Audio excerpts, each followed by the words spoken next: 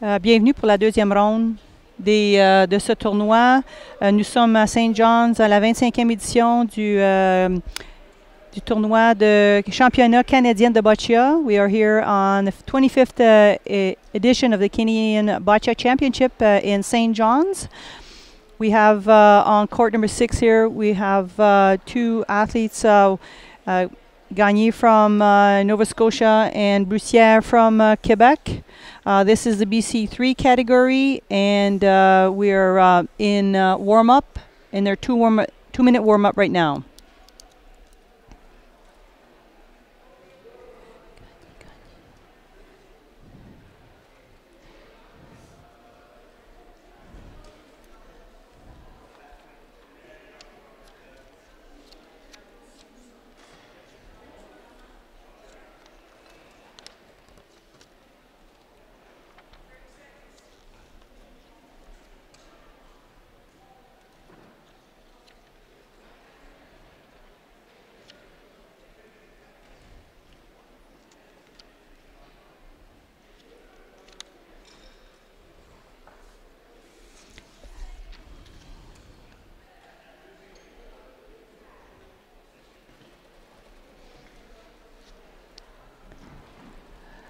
The athletes here in this category are play with ramps, and they are in the BC3 categories. The sport assistant in this activity, in this group of players, as you notice, the sport assistant will be in the playing area. That means in the box. So they have the players' box, and both chairs, definitely assistants, and everything has to stay within the confines of this box during the play. The ramp is allowed to be over the line, but not touching the floor. So definitely they need to be able to move the ramp within the confines here. And the athletes will play, they use the ramp. They also use a pointer on their helmets. There's been a change to these the rules this year about the pointers. So there's no limit to the length, and also no limits to the height of the chair. As you notice, these athletes are confined to motorized chair. They definitely need to be able to attain the heights that they need in order for the balls to go to reach the back of the court. Again, they also have different types of the ball is different density.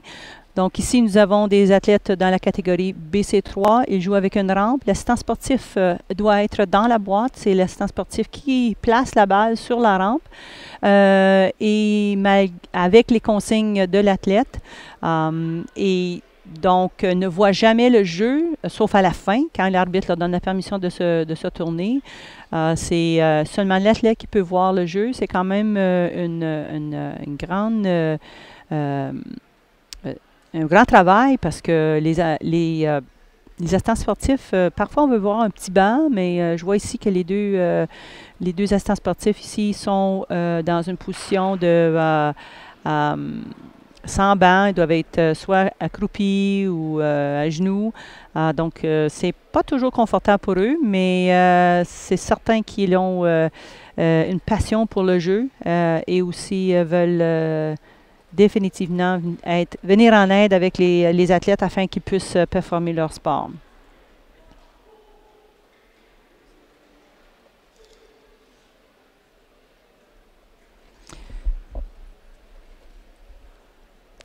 Donc, nous avons Jennica, Gagne de la Nouvelle-Écosse, et nous avons Eric Bussière du Québec. We have here in the BC3 category, Jennica Gagne from Nova Scotia against Eric Bussière from Quebec. So now the referee has given the okay to throw out the first ball, and it will be Jennica who will start this match. This category of players, they have 6 minutes on the clock, so they have a little bit extra time because of the complexity of adjusting the ramp and choosing the balls and the positioning, as opposed to athletes who have the ability to throw the ball. So you'll see here throughout the tournament different types of ramps. We have a very fancy one from Jennica, has her little flair for style. And definitely the ramps are become a lot. They have progressed so much. And there it is. The first ball is thrown out. As you notice here, these athletes will often use the back of the court, so we say like more than a 10-meter distance for their play.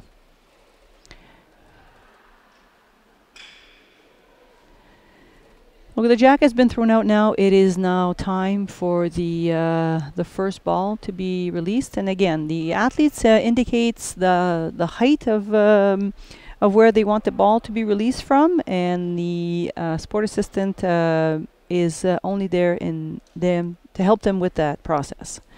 Donc l'assistant sportif va aider à positionner la balle. La première balle est lancée et nous avons une balle qui dépasse le cochonnet. Maintenant, au tour d'Éric Bussière du Québec de lancer sa première balle. It is now Eric Bussière's turn to throw out his first ball. So he's giving the instruction to his sport assistant at the height that he wants the ball,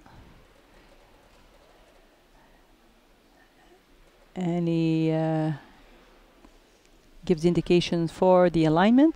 Donc il enligne la balle, la rampe. Il dit à l'assistant sportif de où la placer, à quelle hauteur. L'assistant sportif place la licorne. Et ensuite, c'est à l'arbitre de libérer la balle. Et comme vous voyez, Eric a avancé sa chaise légèrement de façon que ça se produise. So Eric has now thrown out his first ball. It's short. It's probably using one of his softer balls, and then they won't won't roll as far. But again, he tries to position it so that he can create some block to his opponent.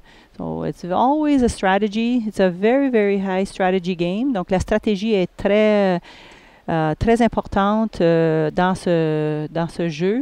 Malgré que Eric a pas une balle qui est au cochonnet ou près du cochonnet, il sait très bien de positionner une balle devant son adversaire dans le but de créer un bloc. Donc s'il y a une balle un peu plus molle, il va l'utiliser comme bloc. Donc, son but n'est pas tout de suite de compter un point, mais il bâtit un peu son jeu comme un jeu d'échecs. Donc, as you notice here, he's not too worried, Eric, with his first ball being short. It can act as a block. And now he will have the opportunity to take the shot that he actually wanted to do. So that's, again, at this level, the ramp players are very good at these strategies. A bit of a game of chess.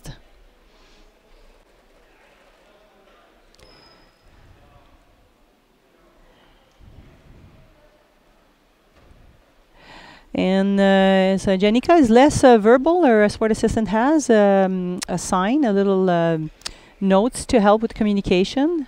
Again, they have all kinds of ways to communicate. And again, the communication has to be precise. Has to be according to the game, so that there's not time wasted in general conversation. It is always a choice of ball, so probably the density, which one? Is it a 1? Is it ball number 2, 3, 4, 5, or 6? And then the height of the ramp also has to be determined, or at least the release of the ball.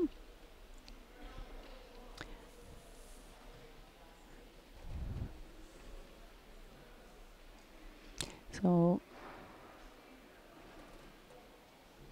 Jennica now has changed her mind. She wants to realign her ramp a bit.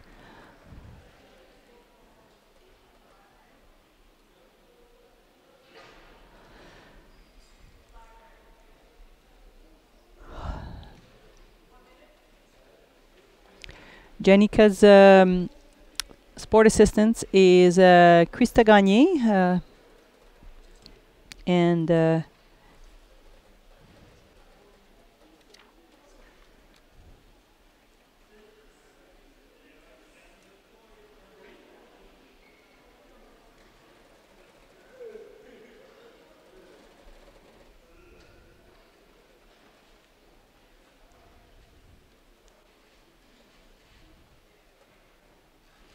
Oh, nice. Nice shot.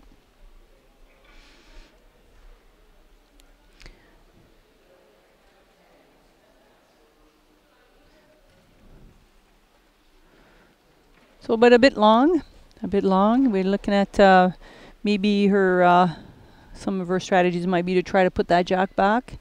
But again, Eric's ball in the front has created somewhat of a block. I'm pretty sure that that was the goal, and forcing Jennica to go around the block, and so creating a bit of a V, where the jack from her vantage point is not visible.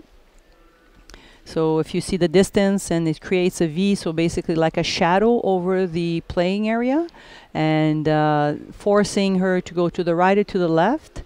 And so that shadow gets wider as the distance to the back of the court is. So we'll see here, and again, trying to go to the left. As you notice, the ball on top of the V is Eric's ball, and creating that block. Donc, Eric, sa balle a créé un bloc, comme ça fait comme un peu un ombrage en V vers le terrain de jeu où est le cochonnet. Et donc, l'athlète doit essayer de lancer à droite ou à gauche. Et donc, ça protège la position de sa balle. Il lui reste 2 balles. Donc, à ce point-ci, à 2 balles, l'athlète doit prendre une décision. Est-ce que j'empêche, étant donné que Eric peut peut-être voir est-ce que j'empêche mon adversaire de compter plus de points? Donc, c'est maintenant peut-être le temps de penser à l'athlète de penser à créer un bloc afin de minimiser le montant de points que son adversaire peut compter. Donc, je pense que c'est peut-être la stratégie qu'on va utiliser maintenant, à moins que la dernière balle est tellement dure que... Voilà, et c'est ça. Donc, elle a placé son bloc sur son côté.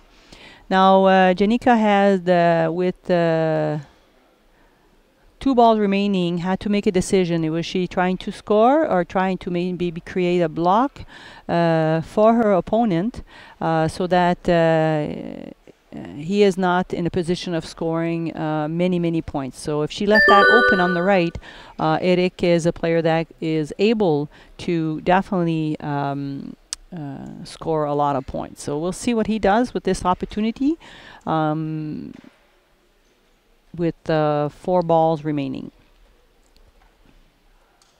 So let's see if Jenica's block was enough to stop Eric from scoring too many points. Donc ici, on va voir si Jennica a réussi de créer un bon écran pour protéger le cochonnet afin que Eric ne puisse pas compter trop de points dans cette première manche.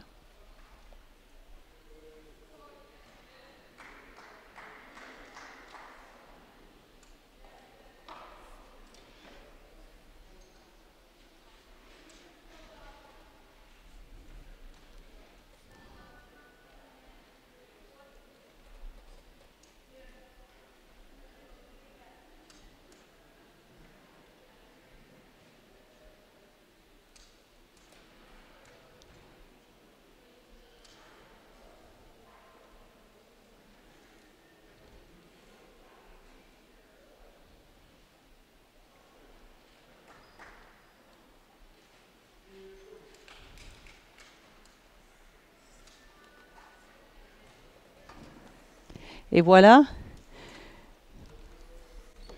Donc, Eric, maintenant, lui, il a vu qu'il y avait un bloc. Donc, son travail était de défaire le bloc. Donc, Eric here has created some space by hitting Jenica's block. And hopefully, he's hoping that he has now space to get to the jack and score some more points.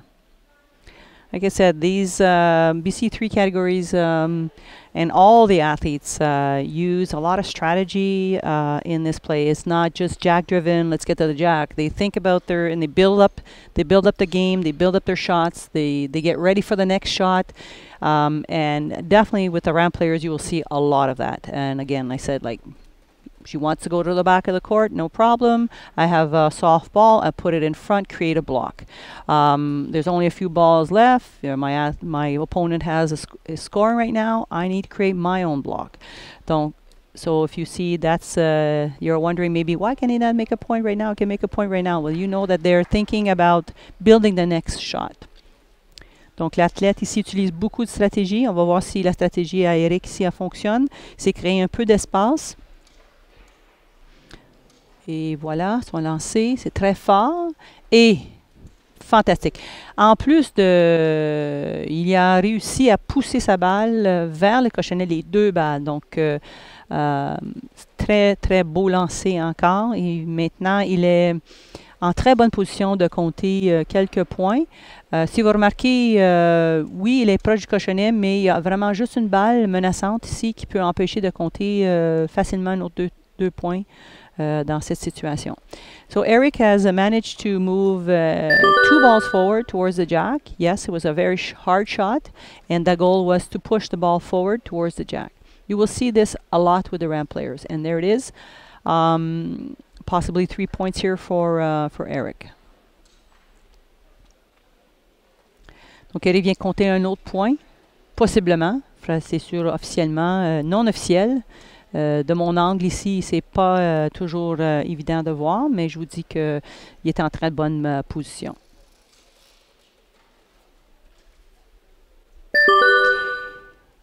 Notre athlète Eric ici, il a une licorne sur la main, il a une licorne sur le chapeau, sur son casque.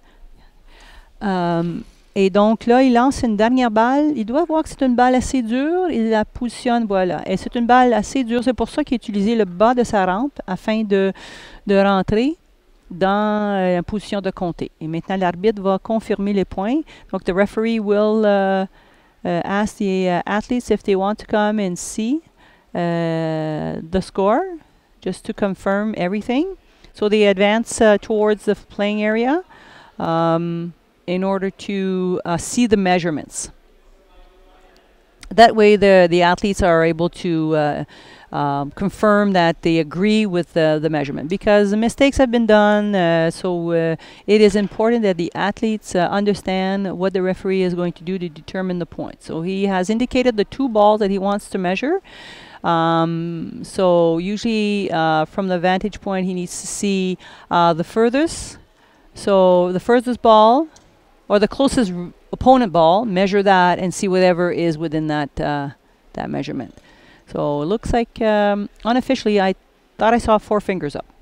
Donc c'est pas officiel, mais définitivement 3, possiblement 4 points, parce que l'arbitre a mesuré la balle rouge à l'extérieur et on va voir maintenant. Et je ne peux pas voir. Il va indiquer au... C'est ça. Officiellement, 4 points. Ici, Eric a réussi de compter 4 points dans cette première manche. Très bonne première manche de la part des 2 athlètes. Eric here has scored 4 points in the first end. We are here at the Canadian, the 25th edition of the Canadian Boccia Championship in St. John's. Nous sommes ici au championnat canadien de boccia de la 25e édition à St. John's de Terre-Neuve. Et nous sommes à la 2e manche de la partie en catégorie BC3 qui rencontre Jennica Gagne contre Eric Bussière. So we have Jennica Gagne and Eric Bussière. We are starting the second end of this game, and after one end, the score is 4 for Eric Bussière, and is in a very good position. So from Quebec, Eric Bussière takes the lead in this game.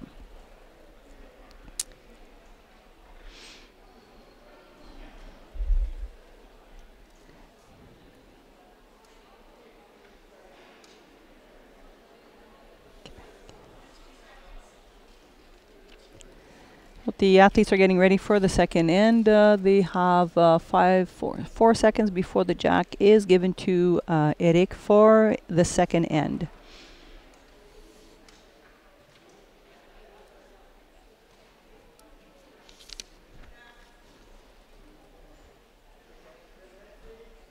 Oh, I stand corrected. I thought I saw 4 fingers up, but the score is 3. That 4th point was debatable, but I stand corrected. So the score now is 3 and not 4.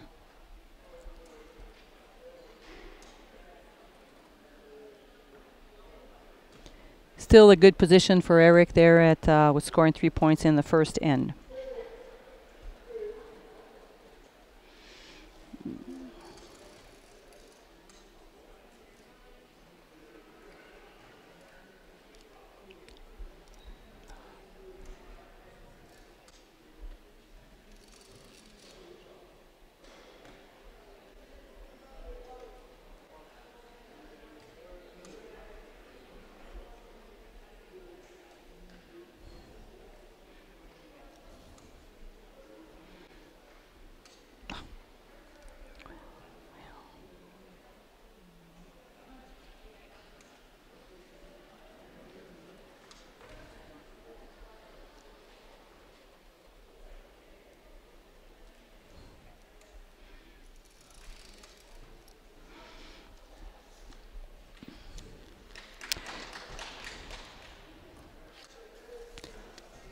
Et voilà, Eric a décidé de jouer très très proche. Il doit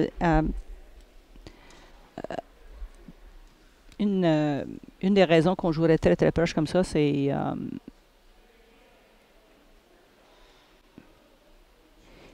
les athlètes dans la salle d'appel vérifient les balles de leur adversaire. Donc, si les balles ont tendance à être très dures, l'athlète sera en avantage de jouer très proche de la ligne de vie.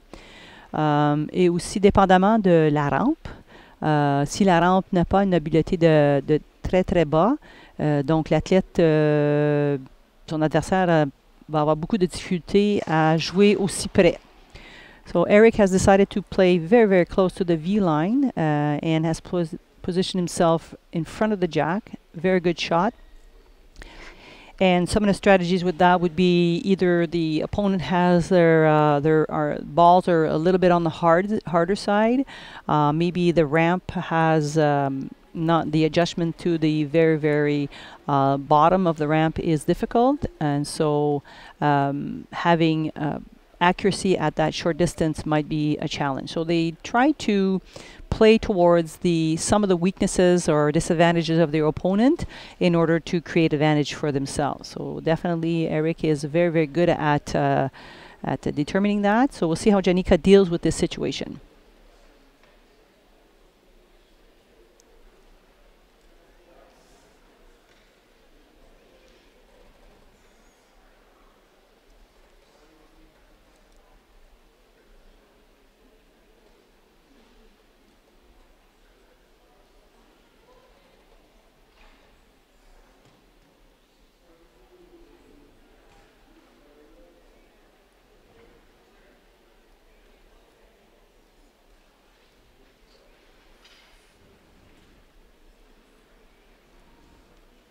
She's getting ready, adjusting everything. The sport assistant is assisting her in getting her shot ready.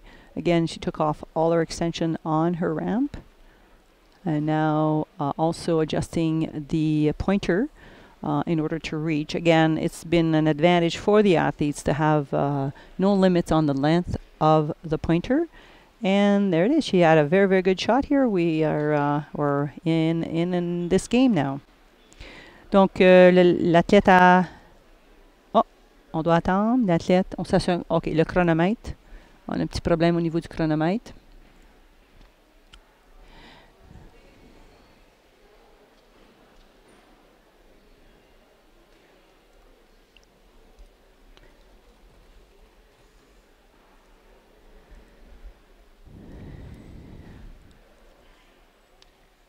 So, giving some instructions or clarifications at the score table. The time is a very, very important aspect of the game.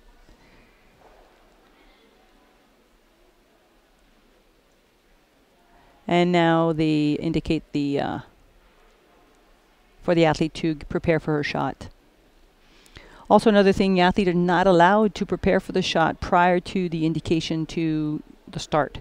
They're not allowed to, they can stay in the position they've been in the past, but they cannot adjust anything when they're not playing.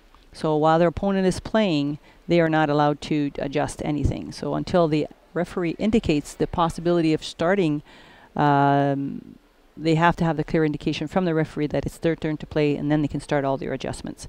Donc l'athlète n'a pas le droit de faire aucun ajustement dans sa licorne, sa rampe, quoi que ce soit, tant et aussi longtemps que l'arbitre n'a pas donné l'indication de jouer. Et voilà, et on prend le lancer, on pousse la balle. Oh, la licorne a besoin d'être ajustée.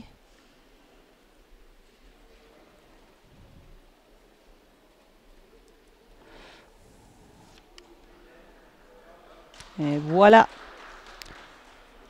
Ouais, Jennica, elle se défend très bien contre la stratégie aérienne en ce moment. Elle a réussi quand même à rester très, très, très proche du cochonnet. Et aussi, l'athlète peut essayer différentes positions sur le terrain à ce moment ici avec une avance de 3 points. Mais rien n'est acquis dans ce jeu, on le sait. So Jennica is defending herself really well against this position, this situation, and she's creating a lot of traffic there. We'll see how much traffic she can create in order to minimize the score here from Eric's defense mechanism. He is a great defender of and a great player of this game, so we'll see how he does. So Jennica now is preparing for her fourth shot.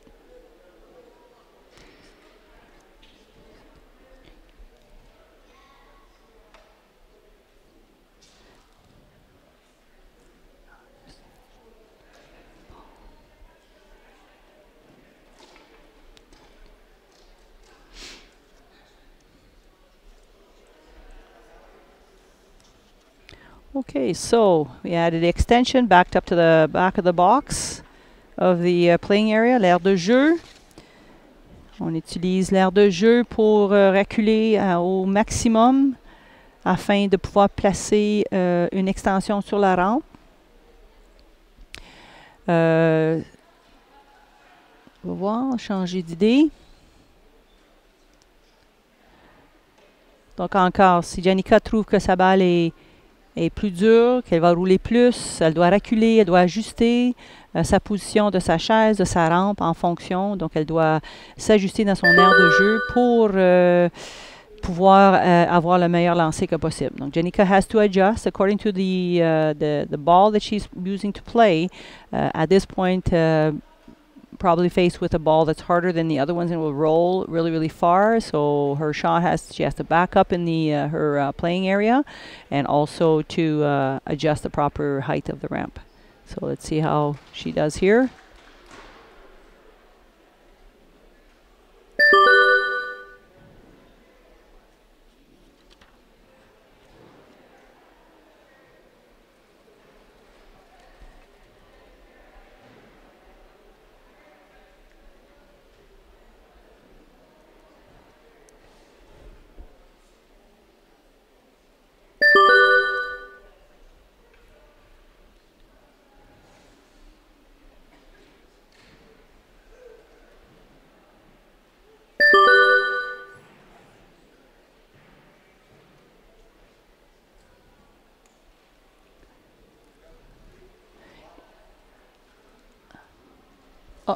Elle a manqué de temps pour lancer sa dernière balle et donc perd les 3 balles qui lui restaient, excusez-moi. Donc maintenant au tour d'Eric. So Jennica, she has lost all the time on the clock. No more time for her to throw out her 3 balls. So she has the referee will take away the balls from her, and now Eric has the full playing time.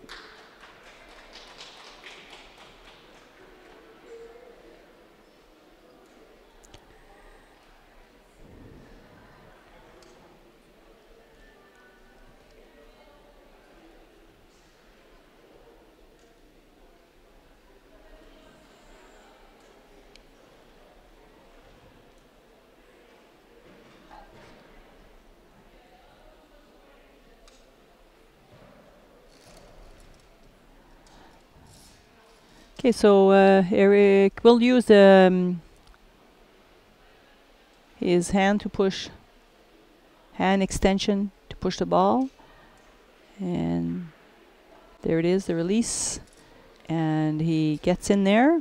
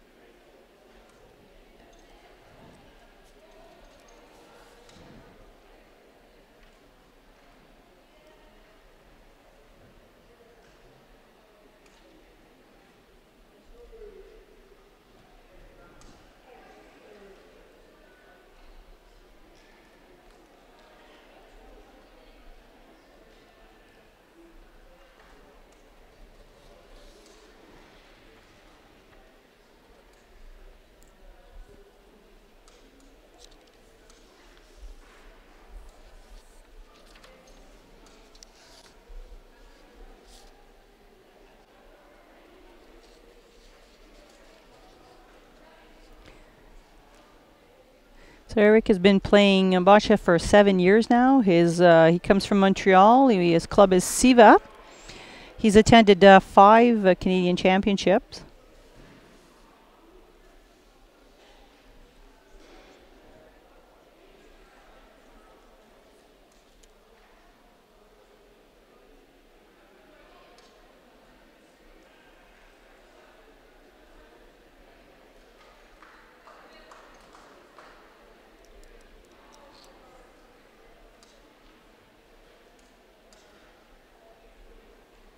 His goal here today is to be on the podium.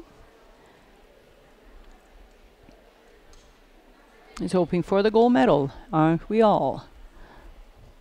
Donc Eric se prépare pour se lancer. Il vient de Montréal. Ça fait 7 ans qu'il joue le boccia. Il a commencé à l'âge de 25 ans. Son club à Montréal, c'est le Siva.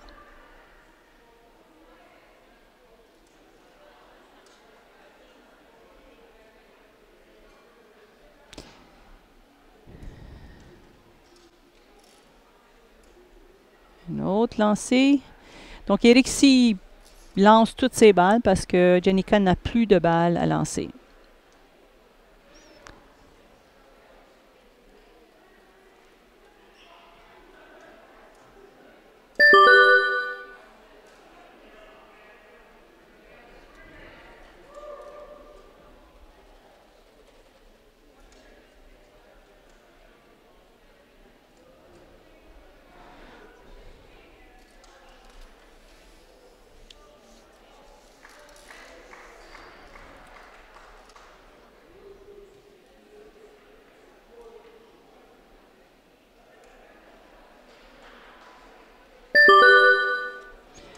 Il reste 30 secondes, moins que 30 secondes pour lancer. Il y a 2 balles qui restent à Eric. Et encore, il utilise la licorne pour lancer sa dernière balle, pour se positionner, faire des points. Encore une autre balle qui rentre très très proche du cochonnet.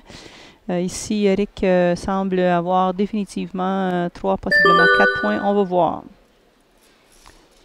Donc, l'arbitre va mesurer. Il va demander aux athlètes d'approcher. Donc, the referee now will ask the athletes to approach the playing area in order to see what the final score is. And hopefully, I will ask the referee, pay attention to how many fingers he puts up on his paddle. That's how he indicates the score to the athletes. So, he's going to measure the closest red ball. So,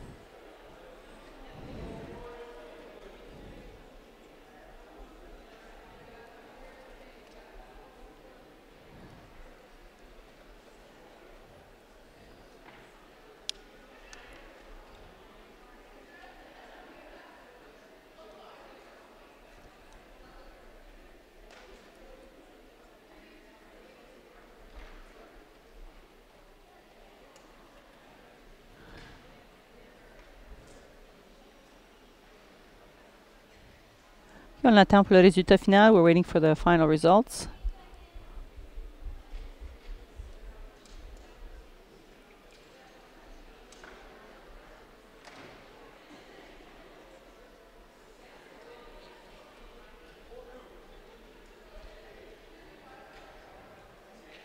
I saw 4 fingers up on the paddle. We'll wait for it to be official from the score table. On va attendre le résultat final.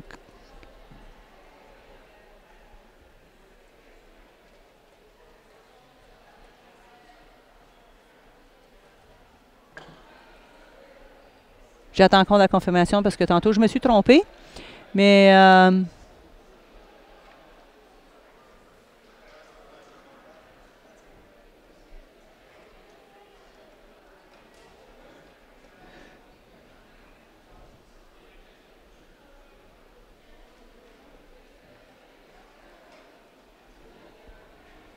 je vous confirme ça dans quelques secondes, le pointage. J'ai vu 4, c'est probablement 4. Donc, on va attendre le résultat sur le chronomètre. Sur le tableau de pointage. We'll wait for the official score. But unofficial again, 4 points. So we're up to 7 for Eric Bussière from Quebec against Jennica Gagne from Nova Scotia.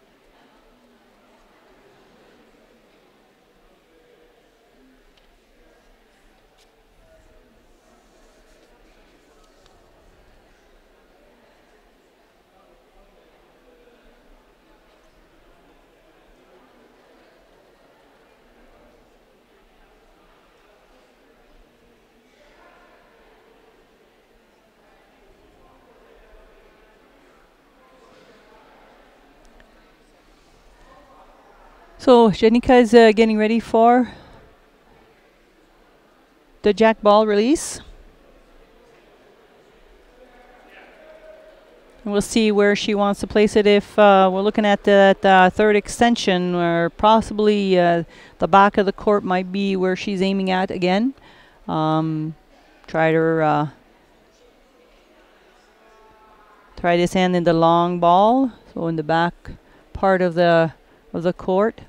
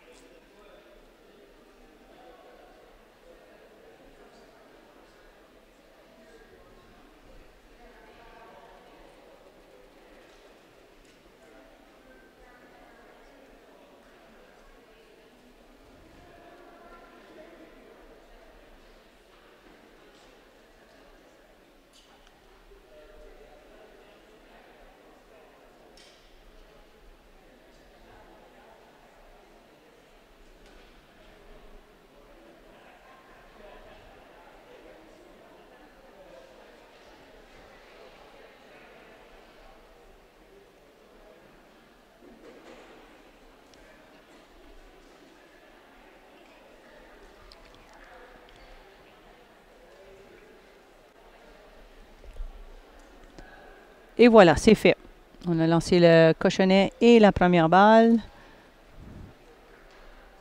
Maintenant, on va voir qu'est-ce qu'Eric va décider de faire avec cette situation. So Jennica has thrown out her jack and her first ball, and we'll see what Eric will do with his strategies in order to counter this positioning of the jack.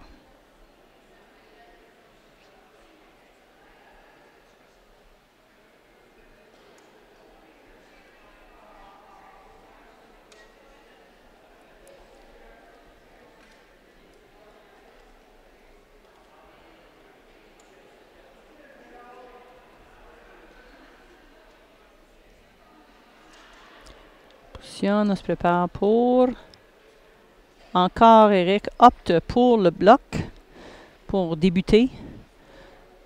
Donc, Eric has opted for placing a ball in order to block his opponent.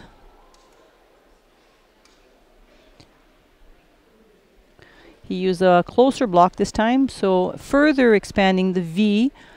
If you can imagine like the ball being your top of your V and the playing area the bottom of the V, so you'd have an area where the jack is and its surrounding is well protected.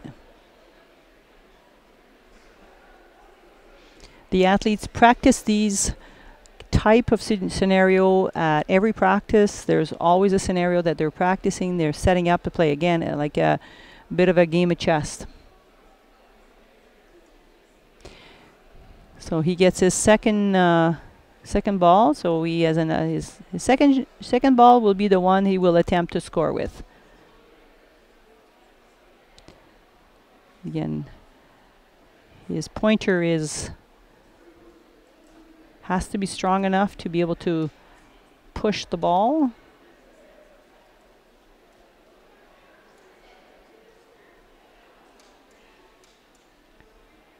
Without disturbing, and there it is. So that was the strategy.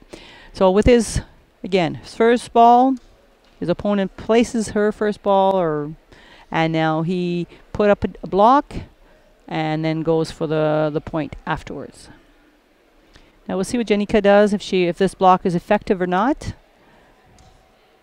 Donc on va voir si le bloc à Eric est bien positionné afin de vraiment nuire à son adversaire et son accès au cochonnet.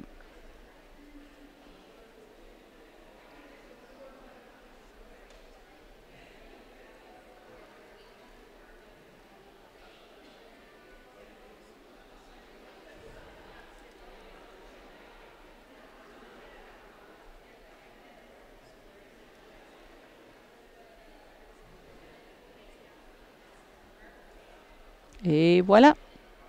Donc, il y avait juste une option pour Jennica, c'était de faire un peu, de frapper le bloc à Eric dans le but de vraiment se créer un espace. Donc, Jennica now has her strategy. Her first shot was to open up the block, and she was successful at creating an opening for herself, and now the block is no longer as effective as it was. Now she will use her third ball in order to get close to the jack.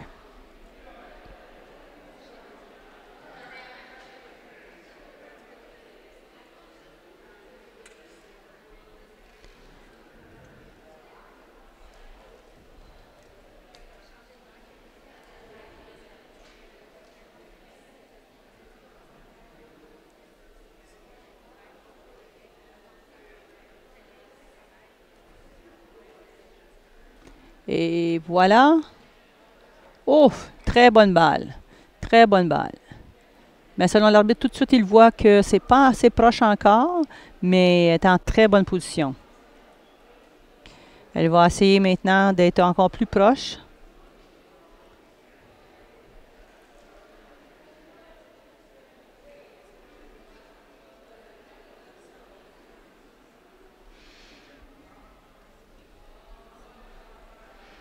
À ce point-ci, dans la compétition, dans la ronde des individuels, les points pour, les points contre peuvent déterminer le positionnement pour les semi-finales. Et donc, c'est important Les pointages deviennent importants.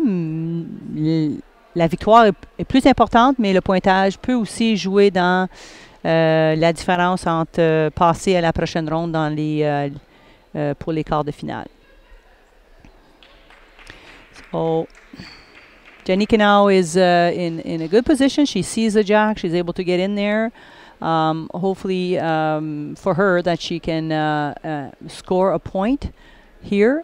Again, for the points in this preliminary round, in order to go to the quarterfinals, often the points for and against could come into play.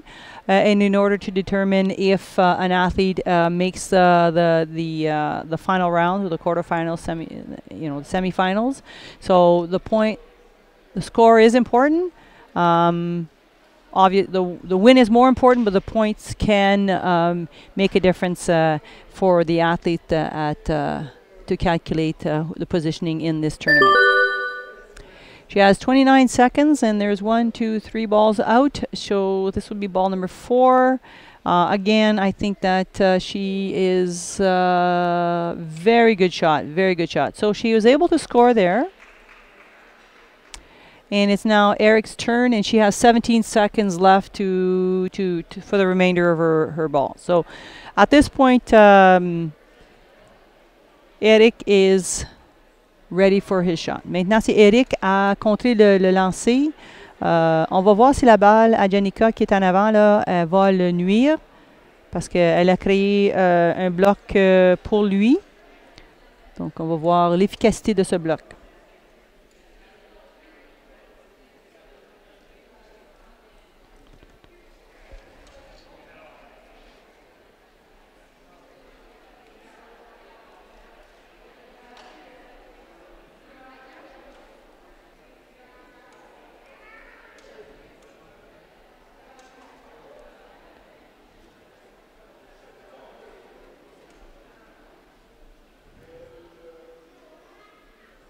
Eric a lancé sa balle et il a compté un point ici. Donc le bloc, elle a maintenant que 7 secondes à faire son lancer et ça va être très difficile. L'arbitre se prépare, advenant que maintenant le temps s'est écoulé, elle doit libérer, concéder la dernière balle.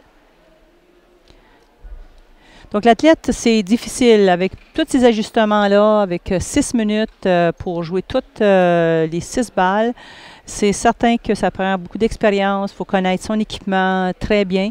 Donc, with the athlete who has a lot of adjustments to make, the ramp, 6 minutes is very quickly passed, especially with all the different components of their placement with the pointers, the ramp, choosing the ball.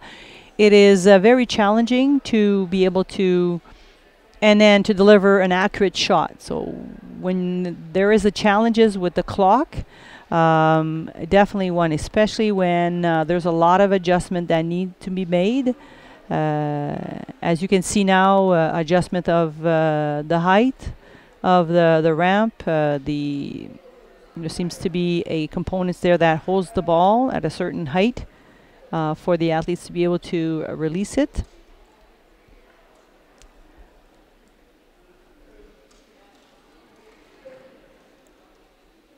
And unless they know their equipment really, really well, it's definitely a challenge. See that pointer, if it's too soft, it won't be able to move it forward. If he missed the mark, and again, he has to be very careful because he cannot show, the release cannot come from the sport assistant. So Eric is successful. Again, very accurate. He knows his equipment very well. Donc Eric a réussi à compter un autre point. Avec très peu de temps, il y a quand même 1 minute 13 qui lui reste pour lancer 3 autres. Il y a 2 balles de reste. Il va confirmer avec l'arbitre. Il demande à l'arbitre de confirmer le pointage à ce moment ici. Et l'arbitre va prendre... Puis quand on demande de confirmer les points, maintenant, Eric, l'arbitre, de façon rapide, lui indique qu'il y a déjà 3 points. Et donc, Eric, maintenant, va pratiquer avec 42 secondes. quand l'arbitre est demandé de faire le pointage, c'est dans son temps. Le temps n'arrête pas. Donc, if the athletes ask the referee for a measurement or an estimate of the score, it is on their time. So obviously they have to ask if there's only if there's enough time, and if they're really not sure of the point. So there's something to consider when they decide to ask. And so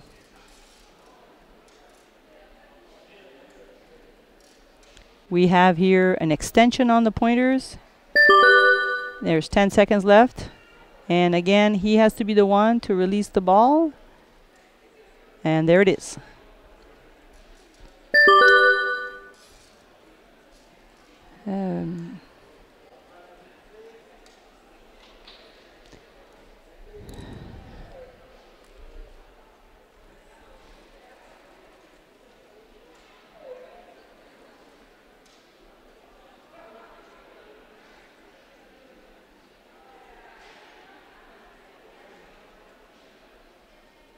So they're asking now to go out and see. He likes to see. Eric is, he's okay. I think that Jennica needs to go out and see to confirm. Donc Jennica ici veut voir les balles, veut voir le résultat de sa manche pour confirmer les. Je pense bien que l'arbitre a indiqué 4 points encore ici pour Eric.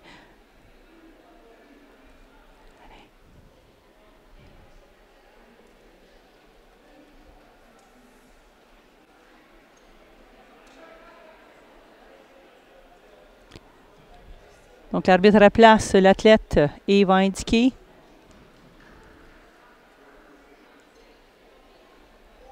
quatre points ici pour Eric.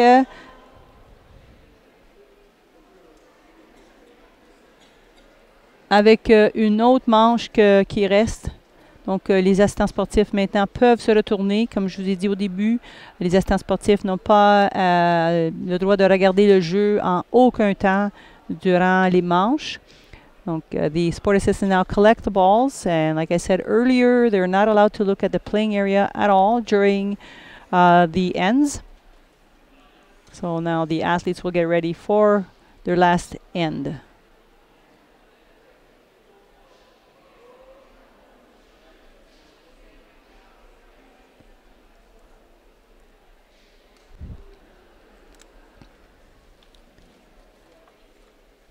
If you're joining us right now, we're in the 25th edition of the Canadian Bocce Championship here in St. John's. Nous sommes à la 25e édition du championnat canadien de bocce ici à St. John's en Terre-Neuve, Newfoundland. Nous sommes en train de regarder une partie qui se joue entre Jennica Jennica Gagne, excuse-moi, de la Nouvelle-Écosse et d'Éric Bussière du Québec. So Jennica from Nova Scotia and Éric Bussière from Quebec. They're in the last end, and the score is 11-0 for Éric Bussière from Quebec. This is the BC3 category. The athletes play with a ramp. And their sport assistant is the one helping them with the adjustment of the equipment in order to make their shot. So Eric now is getting ready to release the jack ball, which has been done. Then now he needs to readjust between shots. They need to show that they've readjusted. They don't have to move the ramp, but they definitely need to do some readjustment there in order to shoot the first ball. Donc, Eric se prépare pour son premier lancer sur le cochonnet.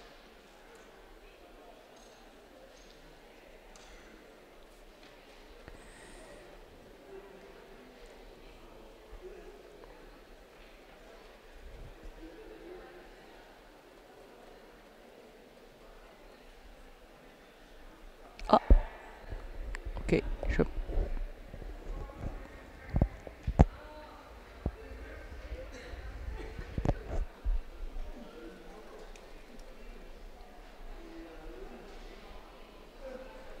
Faut faire attention. Faut faire attention au chronomètre. Excusez-moi. Faut faire attention au chronomètre.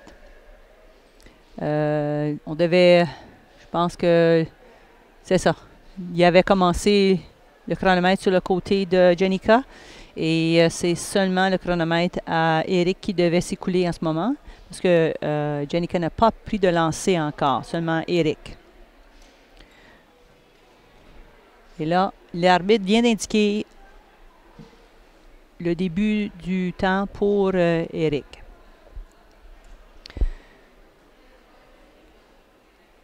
The score had the time clock has started for the opponent for Jennica, and it was supposed to be only running for Eric. And now the appropriate adjustments have been made. It's the time is now running for Eric for his first ball to be released. And there it is. Again, Eric, very, very accurate with his shots today. He has done everything he wants with his every shot. He's been successful in executing every shot very accurately today. Donc Eric ici encore démontre une très grande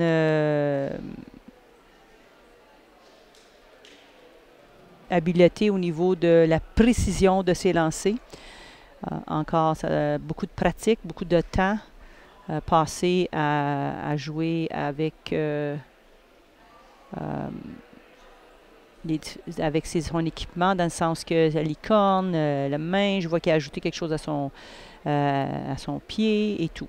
Donc, beaucoup de temps, beaucoup de pratique. Encore, l'athlète qui se pratique. So the athletes play, right today we're on a gym floor, a wooden floor, and sometimes the athletes have to adjust to different floors.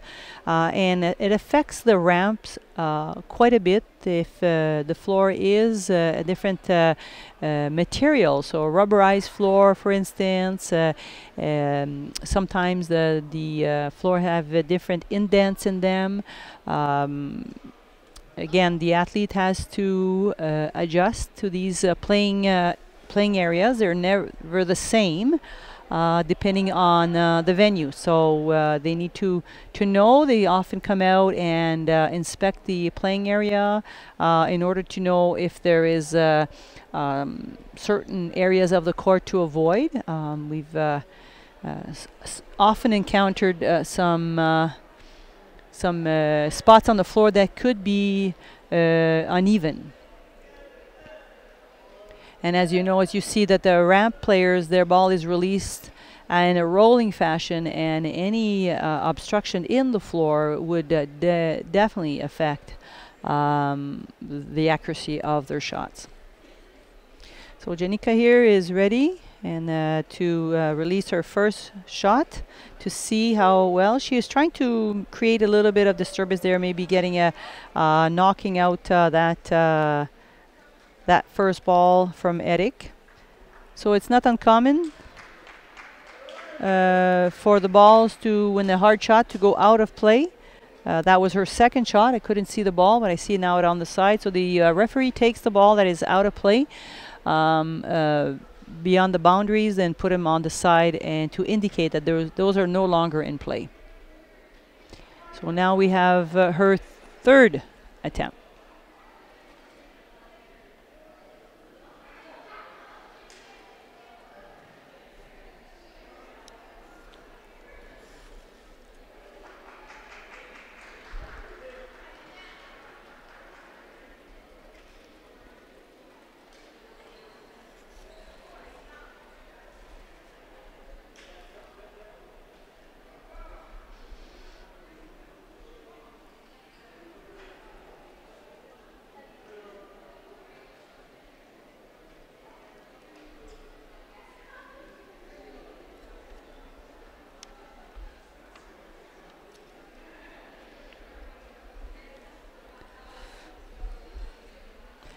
And now going with a shorter distance. I think that the goal was to create a block for Eric. Might not have been long enough to do that. but she will definitely take another attempt at that.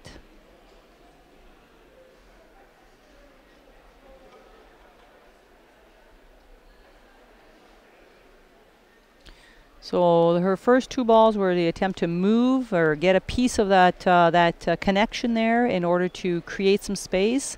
They went long and missed the mark. Now she is probably looking at creating a block in front. Donc les deux premiers lancers, c'était dans le but de défoncer un peu le jeu, créer un peu d'espace. Mais elle n'a pas réussi, donc maintenant la stratégie serait peut-être d'essayer de créer comme un bloc en avant pour encore essayer de déranger la trajectoire et les lancers aériques.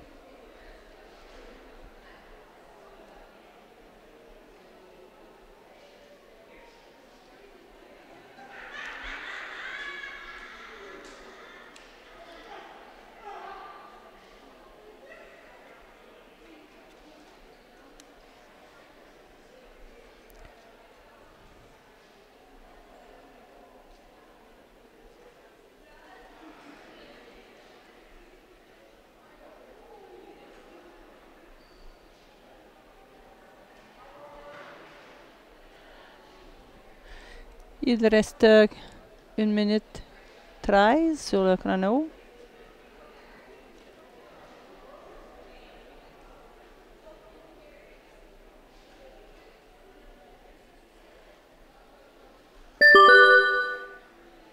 Et voilà. Il reste maintenant 1 minute. Elle a sa dernière balle. Non, il lui reste 2 balles.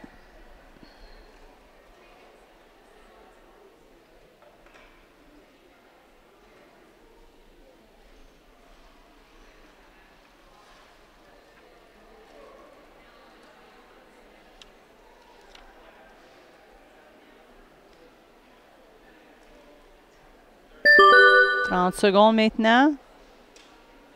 Et le lancer est fait. «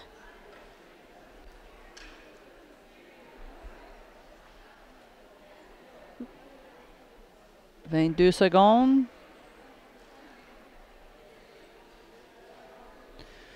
Pour Jennica ici.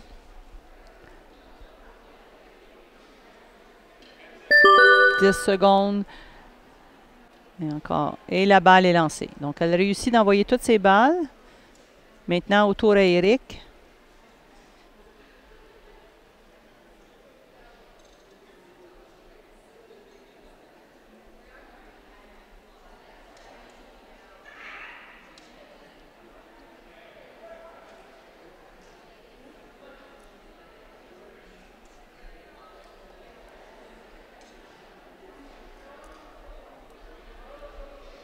Eric ajuste sa rampe, la hauteur.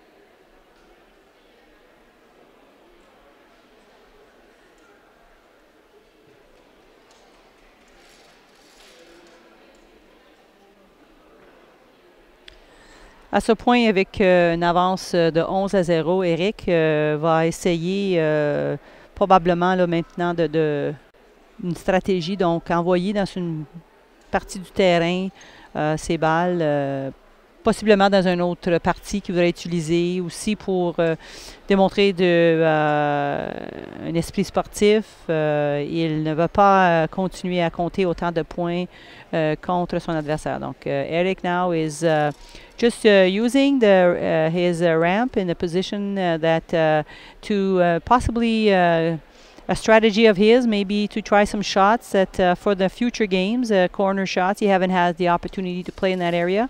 Also, at this point, he doesn't need to score many more points, so he is going to use his ramp in order to position the ball somewhere he might be playing against another opponent in the future.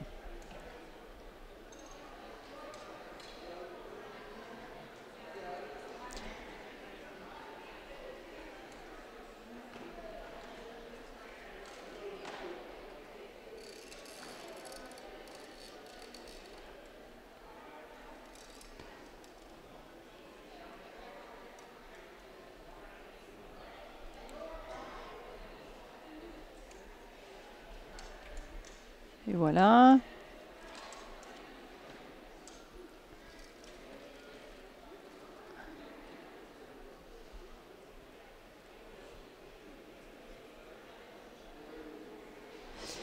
Si je remarque bien, ils ont installé une petite tablette pour la balle. Déjà, l'assistant sportif tenait la balle et devait, d'une façon, faire en sorte de ne pas libérer la balle, mais que ça soit poussé par l'athlète. Et maintenant, avec la petite tablette, là, ça l'aide à vraiment éliminer toute possibilité que ce soit l'assistant sportif qui libère la balle.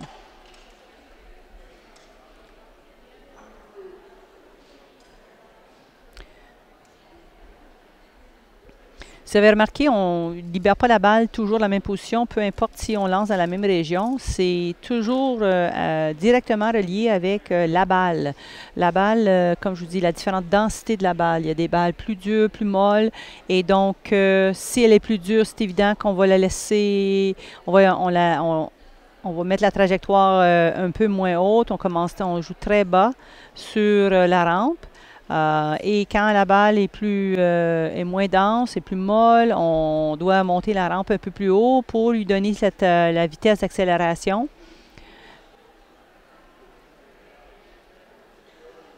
Et donc, si on descend, c'est que la balle est possiblement plus molle, donc on doit la pousser. So if you notice that even though the distance is the same, Eric has adjusted his release point according to the density of the ball. So if his ball is hard and it will roll fast, he has to release it lower on the ramp. And if the ball is softer, medium, then he has to choose the distance. So he spent hours and hours and hours in knowing how the ball will react to attain different distances on the court.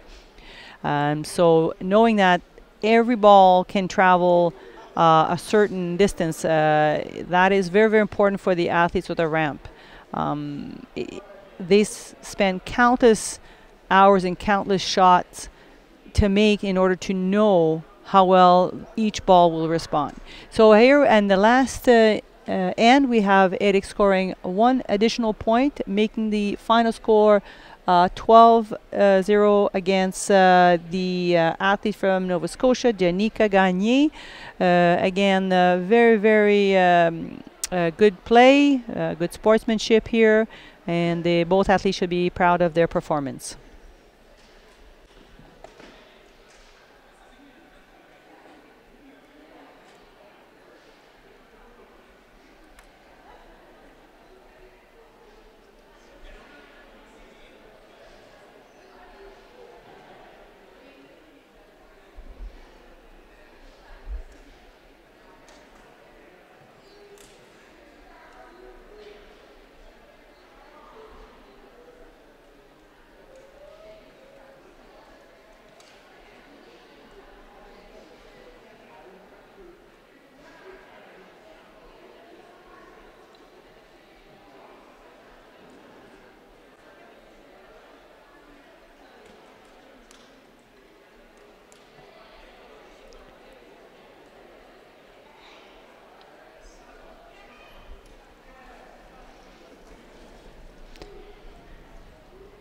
Stay tuned with us. We have the final round coming here at before lunch break. We have athletes on court number 1. We will have Chiabuni Jillian from Quebec. We have Alex Lemaire in the BC4 category. And on court number 2, we'll have Marco Dispaltro versus Allison Levine, both from Quebec. And from Newfoundland, Kristen Collins versus Haley Redmond. Both from Newfoundland on court number 3. On court number 4, we'll have Danick Allard versus from Quebec versus the James Davies from Ontario. And on court number 6, we'll have Paul in the BC2 category, Paul Jalbert versus Mike Mercer.